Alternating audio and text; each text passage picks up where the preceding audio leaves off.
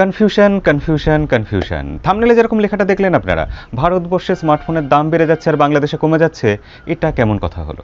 আজকের ভিডিও শেষ অবধি দেখবেন, আশা করি আপনার মনেও এই কনফিউশন বা ধোঁয়াশাটা কেটে যাবে, আপনারাও আমার সাথে একমত হবেন। যদি একমত হন অবশ্যই ভিডিওটা লাইক করবেন, একমত না হলে ডিসলাইক করে বুঝিয়ে দেবেন যে আপনার মতামতটা আলাদা।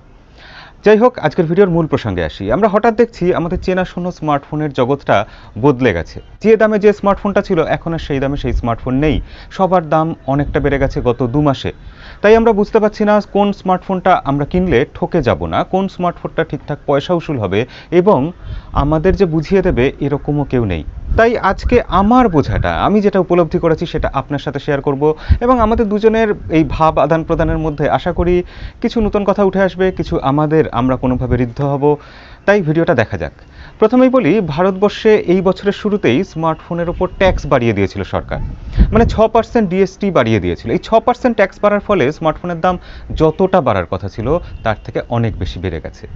রেডমি নোট 8 এই ফোনটা যদি আমরা উদাহরণ হিসাবে ধরি, এর দাম ইন্ডিয়াতে ছিল 9,999 রুপি বেস ভেরিয়েন্টটা, এবং সেটার উপর 6% ট্যাক্স বাড়ালে তার দাম হওয়া উচিত 10,500 বা 600 রুপি, কিন্তু সেটার দাম এখন হয়ে দাঁড়িয়েছে 12,000 রুপি।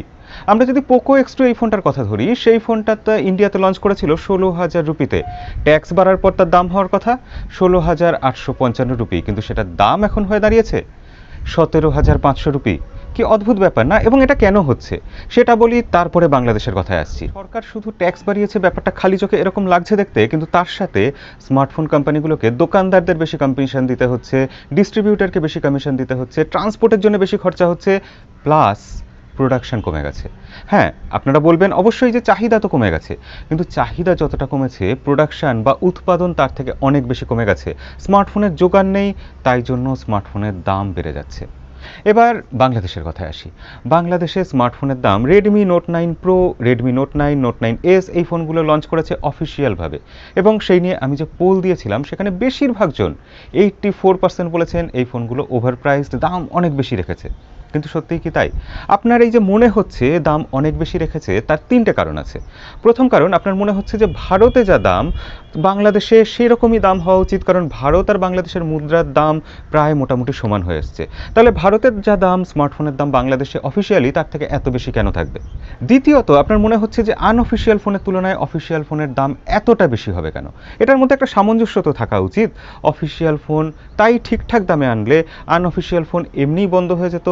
সরকার প্রচুর ট্যাক্স চাপিয়ে দিয়েছে বাংলাদেশের সরকার, তার জন্য অফিসিয়াল ফোনের এত দাম। তৃতীয়ত, আপনার মনে হচ্ছে যে রেডমি নোট সিরিজ যেটা লঞ্চ করেছে সেখানে রেডমির কম্পিটিটর যারা আছে তাদের তুলনায় রেডমি নোট সিরিজ অফিসিয়ালি আরও বেশি দামে লঞ্চ হয়েছে। বিশেষত রেডমি নিজের মধ্যেই যদি কম্পিটিশন হয়, রেডমি নোট 8 প্রো বা নোট 8 এই সিরিজটা যে দামে লঞ্চ করেছিল তার থেকে এটার দাম এত বেশি হয়ে গেল কেন? কারণ সাকসেসার ঠিকই, কিন্তু একই সিরিজের ফোন মানে দাম 1 বছর বাদে গিয়ে যখন আসছে তখন মোটামুটি একই থাকবে, তাহলে এত বেড়ে গেল কেন? এই 3টে জায়গায় আপনার বোঝার মধ্যে কোথাও একটু ভুল রয়েছে, এবং কেন ভুল রয়েছে, কোনটা ভাবা ঠিক, কোনটা ভাবা উচিত, কিভাবে ভাবলে আপনি ঠিক সিদ্ধান্তে পৌঁছাতে পারবেন, আসুন আমরা একটু তাহলে আলোচনা করে দেখি পয়েন্ট ধরে ধরে। প্রথম পয়েন্ট, ইন্ডিয়ান কারেন্সি আর বাংলাদেশের কারেন্সি মোটামুটি সমান, কিন্তু আমি ধরে নিলাম বাংলাদেশের মুদ্রা বেশি শক্তিশালী হয়ে গেছে ইন্ডিয়ার থেকে, তাহলেও ইন্ডিয়ান ফোনের দাম বাংলাদেশি ফোনের থেকে সস্তাই থাকবে। কেন সস্তা থাকবে? আপনি একটা উদাহরণ নিন, ধরুন আমরা OnePlus 8 সিরিজটার উদাহরণ যদি ধরি, তাহলে দেখব সেটা ইউরোপে যে দামে লঞ্চ করেছিল ইন্ডিয়ান মার্কেটে যখন আসলো তার থেকে অনেক কম দামে লঞ্চ করলো, কিন্তু ইউরোপিয়ান মুদ্রা ভারতীয় মুদ্রার থেকে তো অনেক বেশি শক্তিশালী, সেখানে দামটা তো অনেক বেড়ে যাওয়ার কথা ছিল, অথচ ভারতে অনেকটা সস্তায় আসলো OnePlus 8 সিরিজ। আসার কারণ, ভারতীয় মার্কেটটা অনেক বড়, এখানে প্রাইস টু পারফরমেন্স রেশিওটা অনেক বেশি দেখা হয়, তাই এই মার্কেটে টিকে থাকতে হলে কোম্পানিকে অনেক কম দামে ফোন আনতেই হবে। ঠিক একই কথা প্রযোজ্য চায়নার ক্ষেত্রেও, সেখানেও স্মার্টফোনের মার্কেট বিশাল বড়, এবং চায়নাতে শুধু ফোন উৎপাদন হয় বলে দাম কম এটা নয়, চায়নার মার্কেটটার ওপর তার দামটা নির্ধারিত হয়, এবং বাংলাদেশের ক্ষেত্রে সেই মার্কেটটা অনেক বেশি ছোট, অনেক ছোট। অফিসিয়াল ফোন এখনও সেভাবে অর্গানাইজডভাবে সেখানে আসেনি, তাই দাম সেখানে অনেক বেশি। অফিসিয়াল ফোন ওখানে যখন নিয়মিত আসবে, প্রতিটা কোম্পানি আনবে, দাম কিছুটা কমবে, কিন্তু ইন্ডিয়ান মার্কেটের মতো কখনোই হয়ে উঠবে না। দ্বিতীয় পয়েন্ট নিয়ে যদি আমরা আলোচনা করি, অর্থাৎ বাংলাদেশে অফিসিয়াল ফোন আর আনঅফিসিয়াল ফোনের দাম, সেক্ষেত্রে আমরা দেখব যে 3 মাস আগে ছবিটা অন্যরকম ছিল। তখন আনঅফিসিয়াল ফোন অনেক সস্তা ছিল এবং অফিসিয়াল ফোন ট্যাক্সের জন্য অনেক বেশি দামি ছিল। কিন্তু এখন সেই ছবিটা কিন্তু পাল্টে গেছে। এখন আনঅফিসিয়াল ফোন অফিসিয়াল ফোনের মতো দামেই বিক্রি হচ্ছে, যদিও তারা ট্যাক্স দিচ্ছে না, যদিও তারা দেশের ক্ষতি করছে, যদিও তারা অফিসিয়াল ওয়ারেন্টি দিচ্ছে না, যদিও বক্সের মধ্যে কি থাকবে সেটা নিয়ে আপনি একটু মনের মধ্যে কোথাও সন্দেহ পুষে রাখছেন। তাই আজকে অফিসিয়াল ফোন আর আনঅফিসিয়াল ফোন যখন একই দামে পাওয়া যাচ্ছে, আনঅফিসিয়াল কিনলে আপনি সেখানে কোনোভাবেই লাভবান হচ্ছেন না। তাই আমি আপনাকে সাজেস্ট করব যে অবশ্যই অফিসিয়াল ফোন কিনুন, তাহলে এই মুহূর্তে আপনিও লাভবান হবেন এবং আপনার দেশও লাভবান হবে। দেশের উন্নতির জন্য আপনার কোথাও একটু অবদান থেকে যাবে।